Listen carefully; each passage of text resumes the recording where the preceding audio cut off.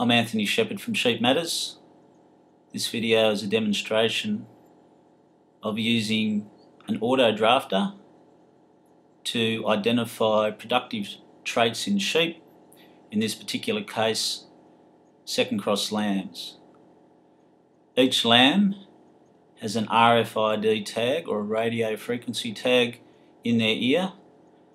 The information, once in the auto drafter, comes up on the indicator that the operator is using to identify particular traits, and that he is also then recording new traits in identifying what sire group, in this particular case, these lambs come from. This is a great tool to get objective measurement without human error to make informed decisions.